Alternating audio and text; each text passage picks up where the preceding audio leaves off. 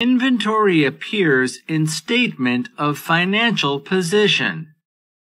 The closing inventory of A amounted to $29,100, excluding the following two inventory lines. 1. 450 items which had cost $3 each. All were sold after the reporting period for $2 each, with selling expenses of $110 for the batch. 2. 250 different items which had cost $25 each. These items were found to be defective at the end of the reporting period. Rectification work after the statement of financial position amounted to $500, after which they were sold for $30 each, with selling expenses totaling $120. Which of the following total figures should appear in the statement of financial position of A for inventory? Answer.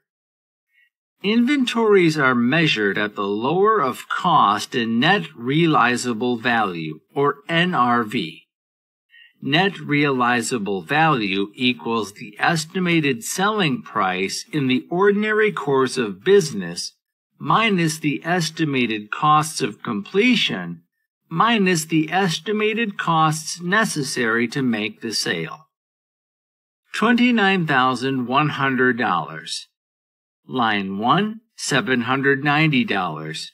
Line 2, $6,250. Total, $36,140. Note, line 1.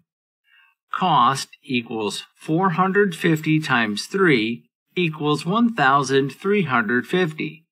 NRV equals 450 times $2 minus $110 equals $790. Lower. Line 2. Cost 250 times 25 equals 6,250. Lower.